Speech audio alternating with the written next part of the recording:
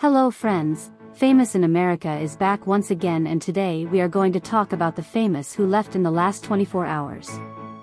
Don't forget to subscribe to our channel and leave your likes, this helps us a lot to grow. Let's jump right into it.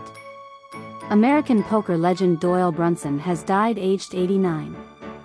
Sorry for the sincerity, but Doyle died where he had to die, inside the poker house in Las Vegas last Sunday, May 14, 2023.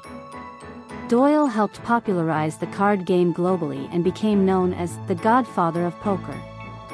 A top professional poker player for over 5 decades, Brunson has written several books on the subject and was a familiar face on shows like High Stakes Poker and the World Series of Poker. He was inducted into the Poker Hall of Fame and was also a 2-time World Series of Poker main event champion.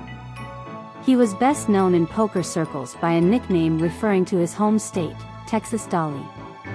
Brunson was the first player to win $1 million in poker tournaments. Lemon Swann, American politician and businessman who was a Democratic member of the Kentucky House of Representatives from January 2023 until his death on May 14, 2023. Swann was 45 years old. On May 9, 2023, Swann was hospitalized for an undisclosed medical emergency. Swann had cerebral palsy and yet remained steadfast in her resolve and spoke publicly about her experiences living with the condition. The cause of death has not been revealed so far. Rest in peace, Swann.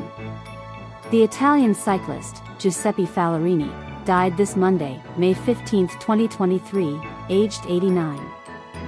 Fallorini competed in the 1958 Tour de France. The cause of death has yet to be revealed.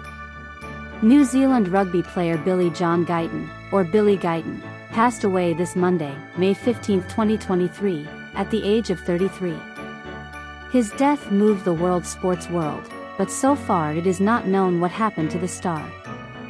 Billy played at halfback for the Tasman provincial side and spent the previous 3 years playing for North Otago in the Heartland Championship, making 29 appearances for the province. Billy then moved north to sign for Tasman Mako ahead of the 2013 IDM Cup season.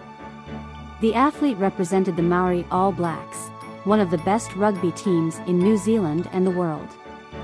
Thanks friends for watching this far, I hope you enjoyed the content. Don't forget to subscribe to the channel so you don't miss any videos. See you in the next videos.